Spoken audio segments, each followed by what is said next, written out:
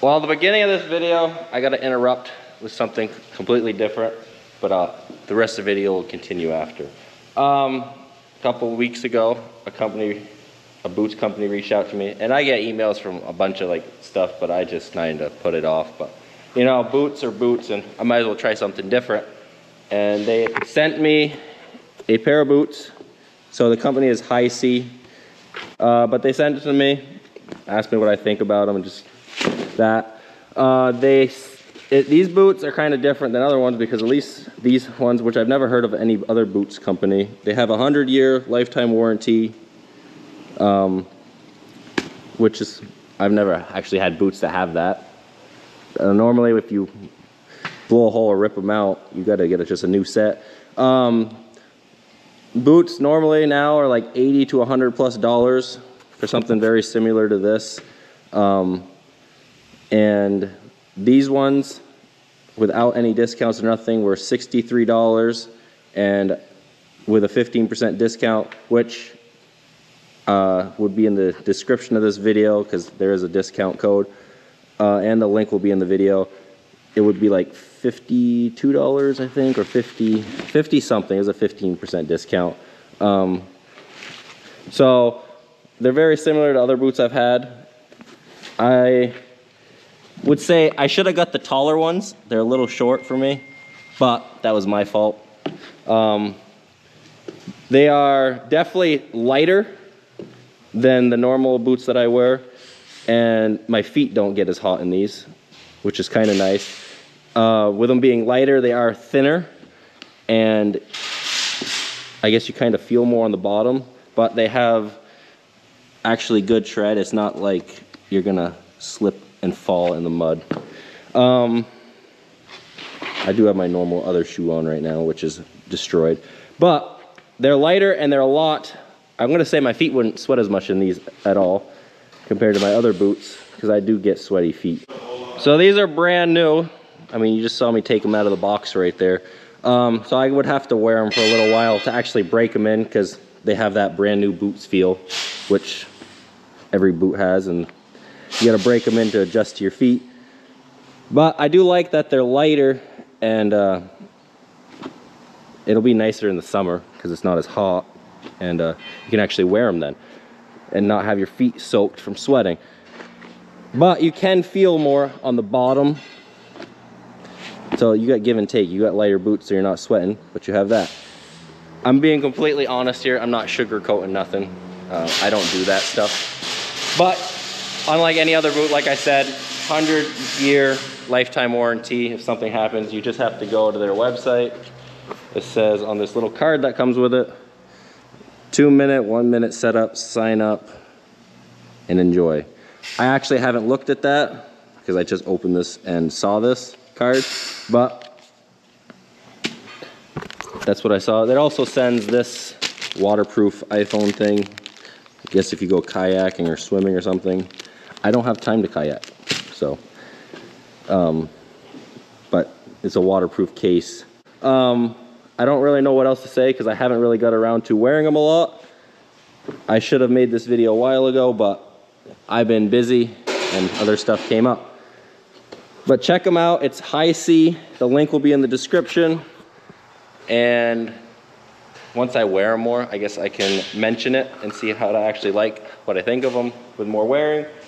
But check out the link in the description. There is a 15% discount code, and that'll all be in there with anything on the website from what I remember.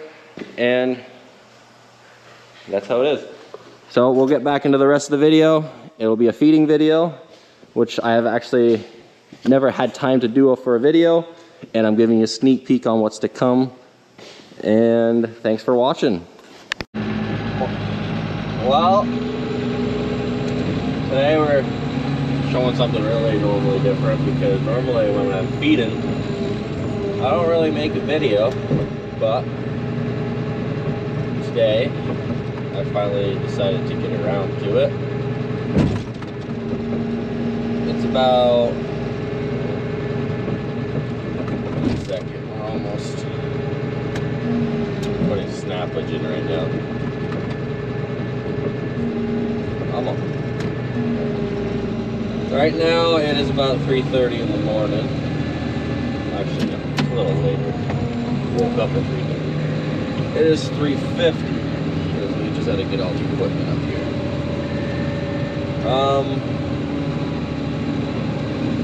Put snaplage in. Still gotta do corn and grass. Gerhard is actually scraping this morning. He woke up at the same time. But I'll show him in a little bit when I get there. So with the first herd in the morning, in the afternoon or at night, when the mixer wagon gets parked, we put the grains in. So all the minerals, stuff like that gets put in, because that stuff wouldn't get hot. There's always a chance that corn, grass, or snappage should get hot. So we do that in the morning. I don't know why I didn't just dump that right away. The bucket doesn't hold more than that.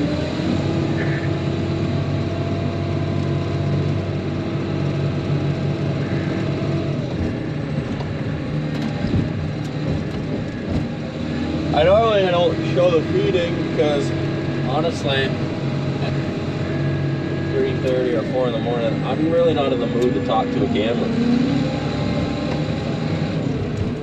But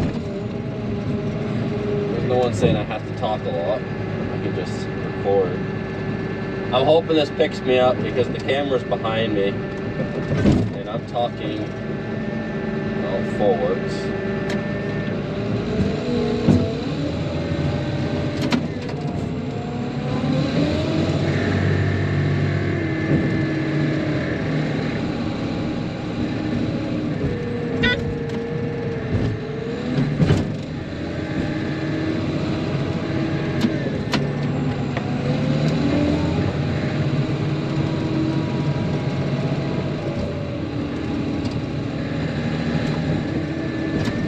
So the grass and corn gets piled up here at the corn pump every day. That way there's less driving to do in the morning with the loader. At least we try to make sure there's enough grass up here every day for the feeding.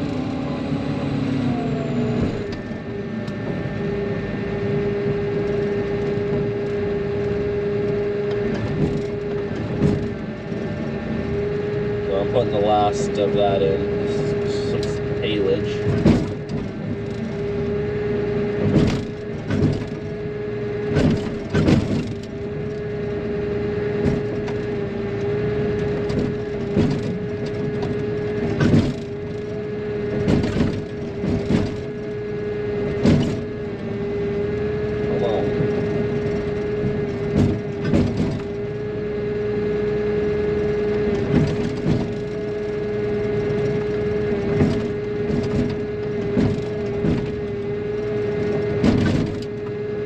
Grass is the hardest one to get right on the money, because even with a defacer, which is a lot better than it used to be back in the day when we didn't have a defacer, it's still a little clumpy, so getting it to fall out nice and smooth is a little harder.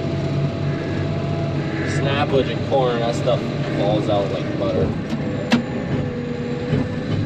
We manage. So for the first and second herd group, normally the other herds I'd be done, but first and second, we actually put water in. We've only started doing that the last couple months, and we've found that it's helping. So the first two groups, we actually just have our Peterbilt. I'm thinking the camera's picking up, sitting here full of water. We could fill it full of water here, and a pump. So we're gonna get that filled up real quick. It's not the perfect setup, but we wanted to see if it worked first before we made something a lot better. But so far we like it. We'll get that filled. I didn't really record putting the water in because the lights stopped working on the back of the feed tractor. It's just the spare one still. But now that the water's in, I'm just letting the timer finish going down. So that way it has the mixing time. I gotta, for this herd, actually pull the loader up anyways, because for the first group, we let like 1,000 pounds out for our hospital pen, or the cows that get extra care, special needs pens. Some people call it different. And we'll let that feed put in as soon as the timer's done, and we can bring that to there. That gets fed out by hand because, well, you can't drive with the mixer wagon where that feed bunk is, but it's not a lot of work. It's only like 1,000 pounds normally. Once it's done counting down, normally you got stuff to do till like the last 30 seconds. It's 0. After it's at 0, you just hit enter. It does this little thing, and then for this herd, it says the pen that's gonna get delivered. And the first pen is actually not first, it's actually a little bit we're gonna let out, which is whatever they have it labeled in as the computer. And then it counts down from 0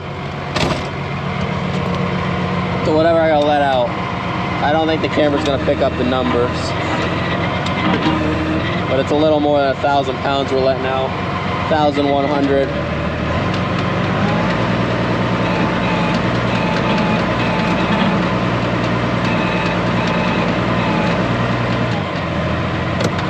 I'll put this down for this. Well, I just missed it because I had a backup and stuff to get it all, but we got the 1,100 pounds in there exactly. It starts beeping at you when you're getting close, so then make sure to let you know. It's quite easy. I'll go dump this real quick and then we can go see what the shoveling's like. We're just driving over to the special needs pen, or the hospital pen. Everyone calls it a little different. Gerhardt's already got first and second moved over and he's cleaning. We'll be coming through with the shoveling wagon to shovel out whatever little bit of shoveling there is.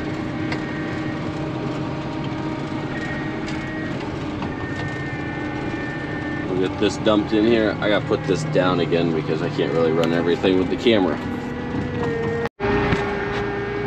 Just dump that in there. It's a tight fit, so I'd rather put the camera down and not take a wall out. We are going. So Gerhardt, when he starts the same time, he'll have all the animals moved and a good portion of it already scraped by the time I get there with the having to come through with anything. He's right there in the middle. I don't know if the camera picked up, he was turning to do that center alley, which when we were doing the mats video, I showed Stan was cleaning that section, so you guys should know where he was. And we drive back up to the little mixer wagon, park this there, and the shoveling wagon's actually right here. That's where it gets parked, and we'll head over there with that. So Gerhardt was pushing manure in. He's got first and second herd moved over to one side. That's just until he's done the scraping, and then they come back over. But as soon as I come with the shoveling wagon, he stops and moves. He has no clue I'm recording this morning.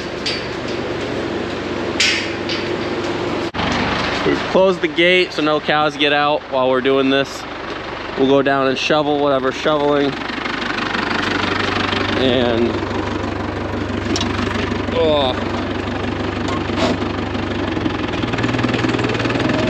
get this done.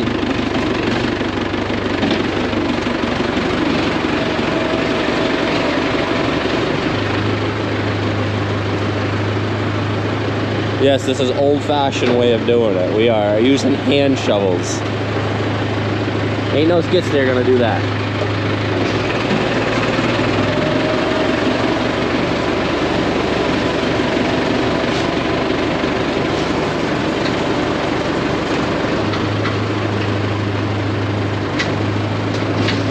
But the nice thing with these bunks, there's a pro and a con. We never have to push up feed, ever. But when it comes to shoveling, we have to do it by hand. So there's a pro and a con, but this is how the barn was made back in the day.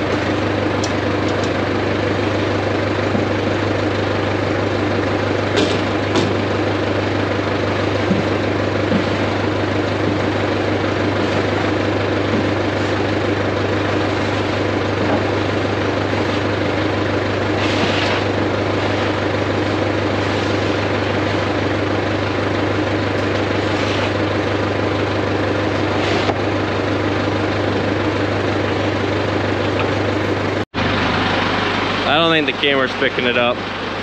It's not very good with light. That's all there was for this herd. Honestly, probably 300 pounds too much in here, but not bad at all. And second group, I gotta go up. Yesterday they were perfect. He just parks out of the way a little bit. But today, there was nothing in here.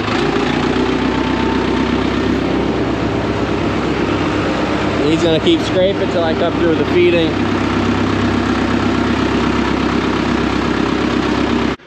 To shovel that out, it probably took us like 3-4 minutes to get hard of me. Not bad at all. As long as there's 2 people, it goes quick. But it's too dark for the camera, so we're gonna shut it off.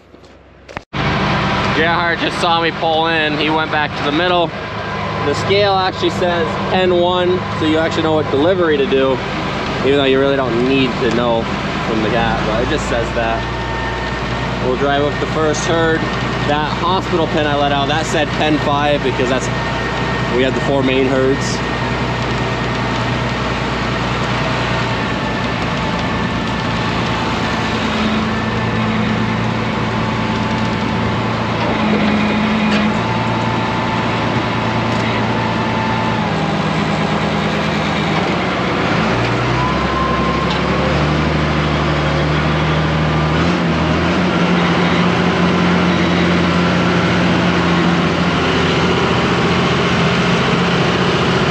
Simple going.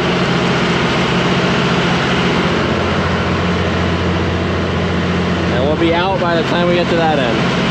I mean, I'll have to vary the speed a little bit, but that's how it is. The camera does not like poor lighting. One bit.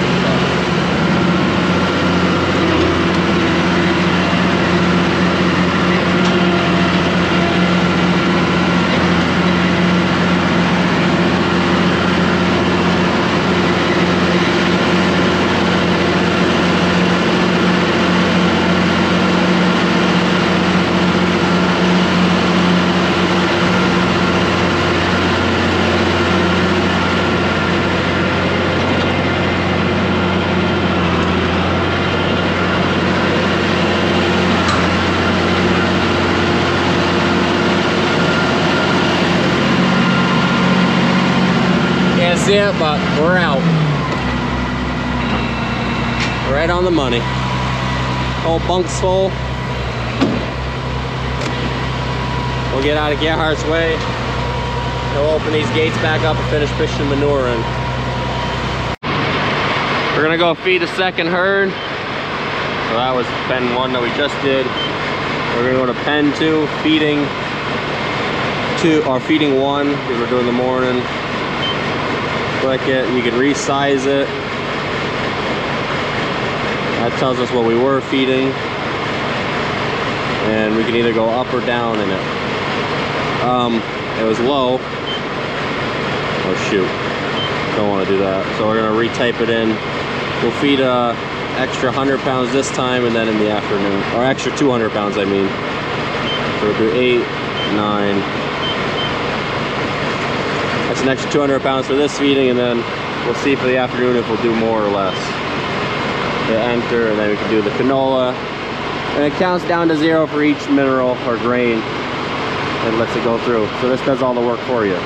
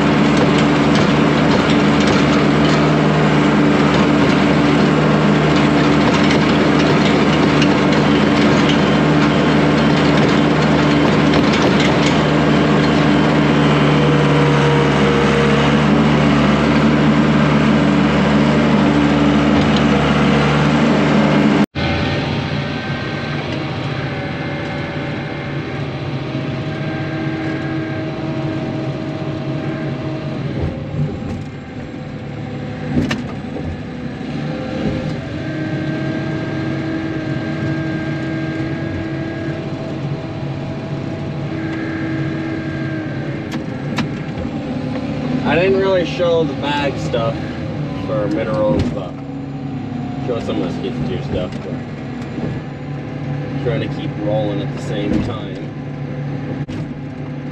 So we're putting in snaplage for second herd.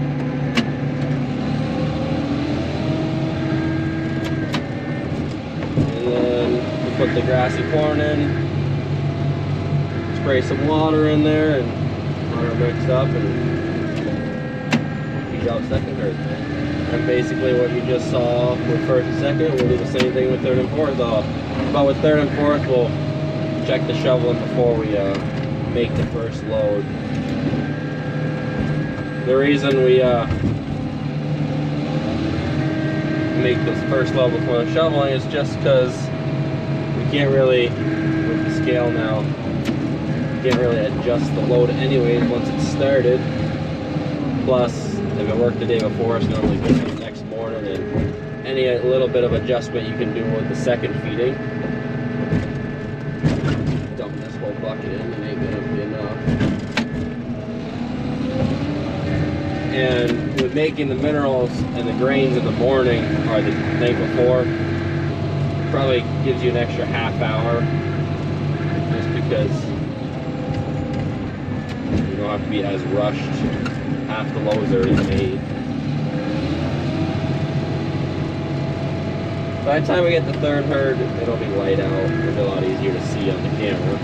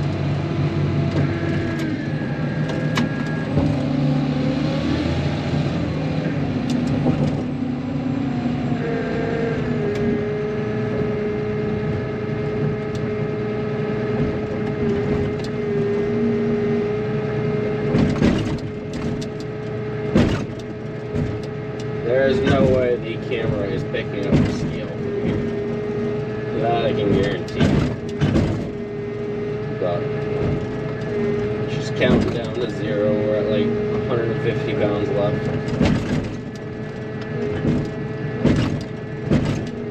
100 pounds. Once it gets to 100 pounds, it starts blinking red. I don't know if you saw that in the skid steer. And then once you hit 0 or negative numbers, it holds steady. Melting that up. Stop putting the damn feet in.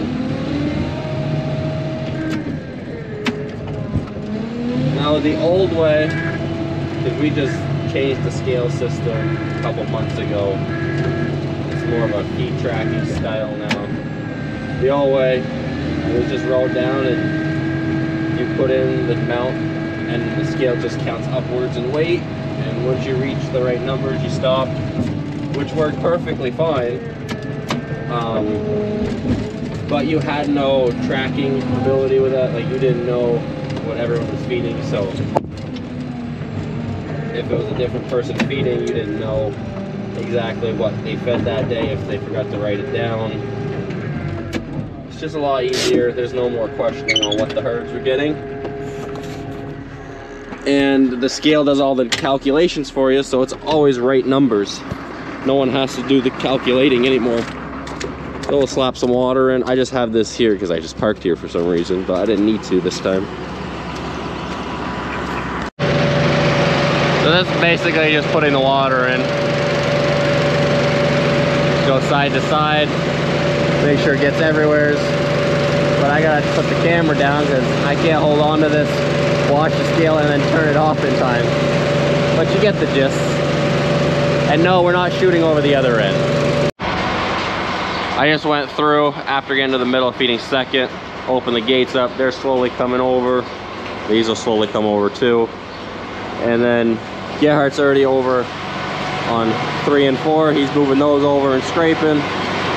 So I'll get over there. Open up the last gate.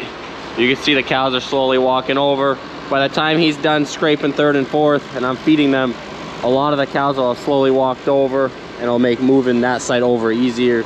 And he'll scrape the last bit and it'll be done. I'm in the first herd right now. I'm doing the second load for the afternoon shift. The windows are kind of dirty, but I just got done closing the gates behind me that divide 1st and 2nd. But the afternoon feeding, the cows are still over here. But you can see that once they hear the tractor coming, they just mosey on out of the way. They can also just walk by. So it's not like it's a big deal.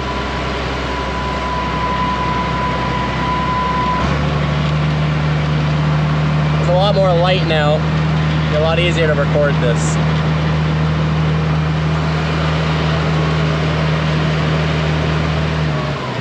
And if there is a cow, you just slow down a little.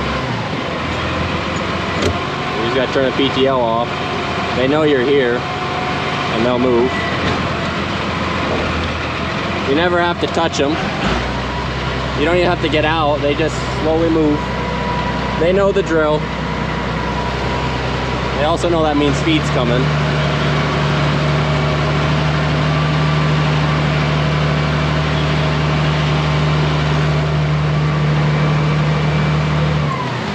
There. I got about 1,000 pounds left. 1,200. A little more than I should, but I'm also recording, trying to show this stuff. And you can see they come right behind and they start eating.